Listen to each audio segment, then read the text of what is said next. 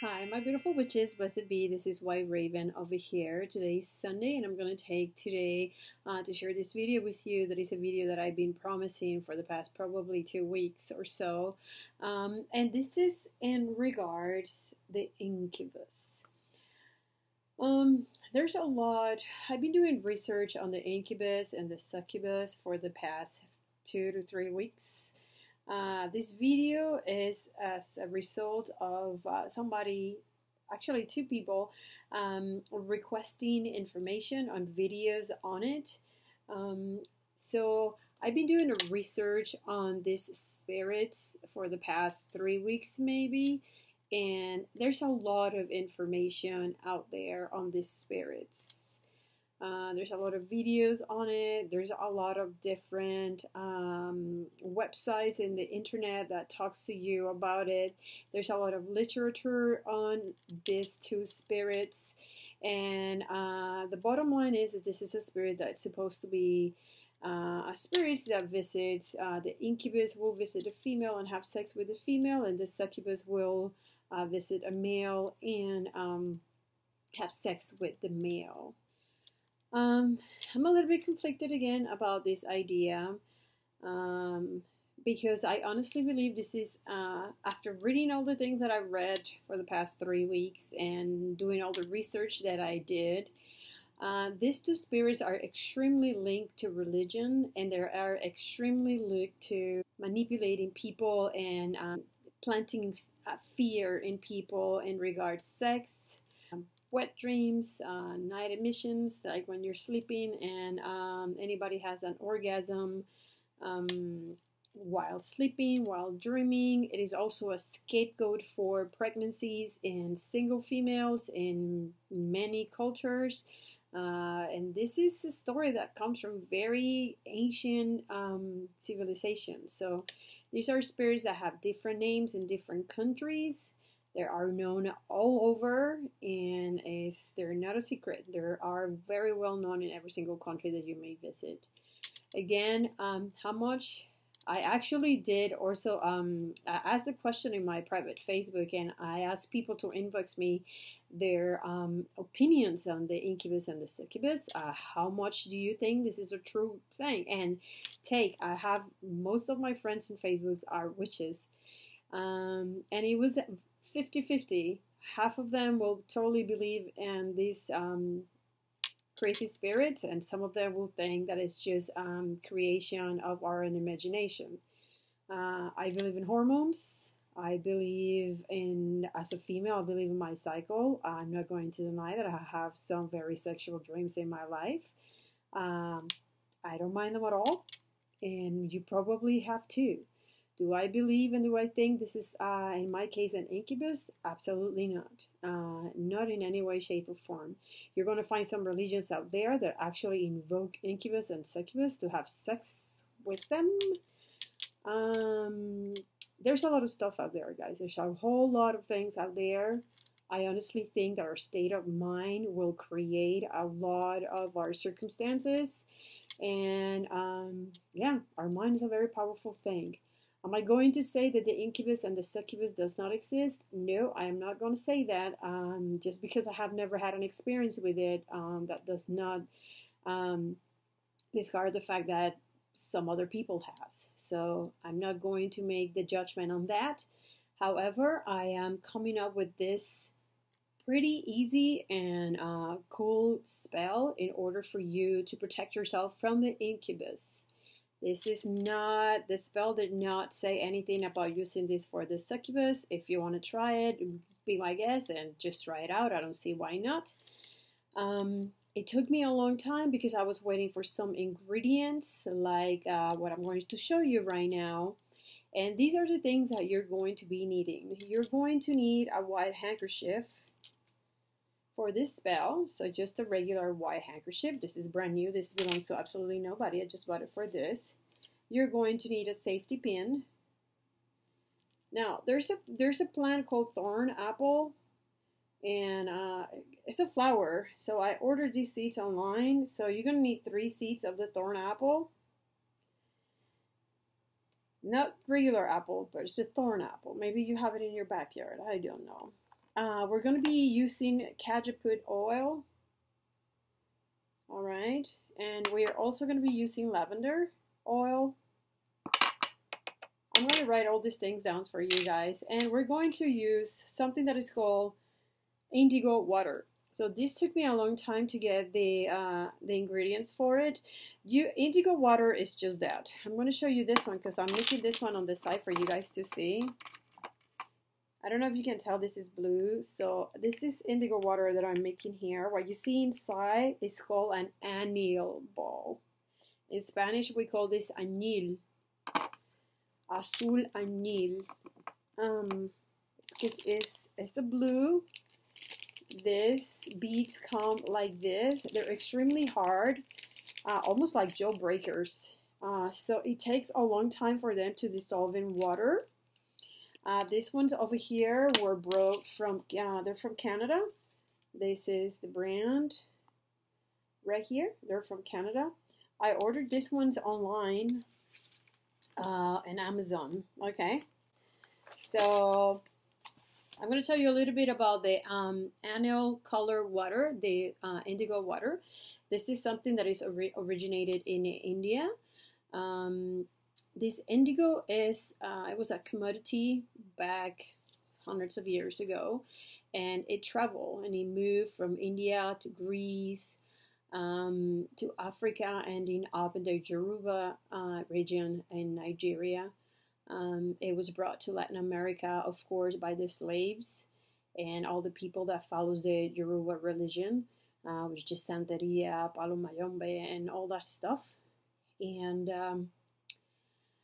it is used to protect yourself. You can use it to empower charms. You can use it to empower your aura by taking a bath with this water. You can use it for spiritual protection and to ward off evil. And you can also use it for cleaning spells. So this is something really cool that you can have at home. I'm going to put mine over here and I'm going to keep it. I'm going to try to wait until this little bead is completely dissolved in this water so I can actually make it really concentrated, and I'm going to keep it. And I'm also going to keep my other beads just in case I have an emergency later on. I'm pretty sure you can actually grind that powder and use the powder directly. You can use laundry coloring and you can use food coloring. The effectiveness and the power behind the color is going to be a lot milder when you use like laundry coloring or food coloring. So I do recommend for you to be patient, order this stuff online. It's very economic, does not cost a lot of money like other ingredients that I have bought for you guys. So let's get back to this spell. This spell I'm taking from the book of 5,000 Spells by Judica Elis. I don't know where she got it from. This is a spell that's been going generation through generation. And I'm going to share it with you. It's extremely simple once you have all of the ingredients. So, what we're going to do in that white handkerchief, we're going to put in here. I'm just going to open it, okay? We're just going to open it like this. And let me see if I can actually lower this. So what I'm going to do, guys, I'm going to put the seeds in this handkerchief. And I'm going to fold the handkerchief like this. Okay, so make sure that your seeds stay inside. There you go. We just have the handkerchief fold like this. The seeds are inside. Once you have that, guys,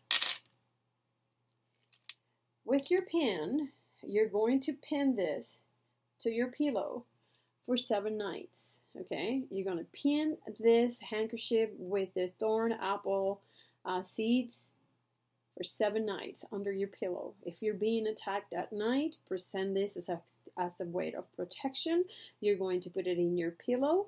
This spell does not specify if this is going to absorb or if this is just going to scare away. It does not tell you what exactly these seeds are going to do. I'm just directing you on how to go about it, okay? So what you're going to do, you're going to pin this seeds to your pillow at night for 7 nights. 7 nights. Okay, at the end of your 7th night, where you can wake up the following day, you're going to grab your seeds and you're going to bury them far away from your place, very far away from your place. Okay, get rid of them, bury them far away from you. Once that is done, you're going to grab your handkerchief and we're going to wash it with our indigo water. Okay, to that indigo water, we're going to add some lavender and we're going to add some cajeput. So what I will do, if it was me, I will grab my handkerchief and I will soak it. I will put it in a container with my water, with the cajeput oil, and with the lavender. Once it's absorbed, this is what I will do. The spell does not give you any more details on what to do with your handkerchief. So this is what my instincts tell me to do. I will let my handkerchief soak all the color and all that water. And once I feel like it has absorbed coloring, I will let it dry and I will use it as a talisman for protection. That's what I will do as an amulet to protect myself. I will probably leave it in my room, completely soaked with the anil color, the indigo watercolor, and my lavender oil and my cajeput. Will I re-empower this? Yes, I think I will re-empower this. Will I redo this spell if I need to do it again? Absolutely. I will totally do these spells once again if I think I need to redo it. Again, make sure that your state of mind is at peace. Make sure that you clean your head. Make sure that it's indeed not that your attacks are not just a projection of problems that you're having in your life that are projecting that way. Okay? And also understand, sex is nothing, there's nothing wrong with our sexual dreams. That is nature. That is part of our hormones. That is part of our body releasing some energy. And you shouldn't be ashamed of it. And you shouldn't find a problem with it. It is what it is.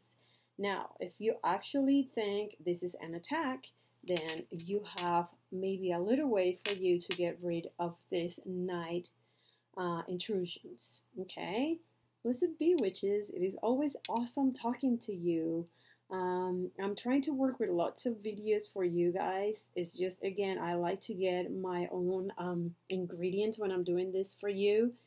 And sometimes it takes me some time to do the research that I need to do in order for me to share something that actually makes sense. I don't know everything. I know some things, some other things I have to research specifically for a video. I'm going to be talking to some of my Santera friends because somebody asked me to speak about a topic that I find really interesting and how to go about working with the dead, the people that are buried in a cemetery. When we actually go to the cemetery and we request favors for the dead, what do we give them in return and how do we go about it? So I want to talk to one of my Santera friends because this is something they do very often. And I'm probably going to be making a video on that. Give me some time because I do have to make some appointments and some dates with my friends to do these interviews. But I will be sharing that with you also coming up soon. Go visit me in Witch's Lair, which is stay wicked and embrace our differences. That's what makes us beautiful, okay? Blessed be. We'll see you soon. And stay wicked.